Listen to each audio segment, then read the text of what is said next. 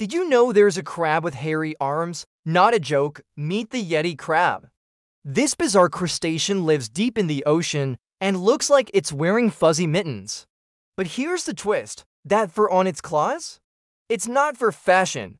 It grows bacteria, like a tiny farm right on its arms, and guess what? The crab eats that bacteria to survive. Yep, it basically farms food on its own body. But this crab thriving like it's a spa day. Like having a pizza oven growing out of your elbow. Scientists found this creature near hydrothermal vents, places so toxic and hot, even your Wi-Fi would give up.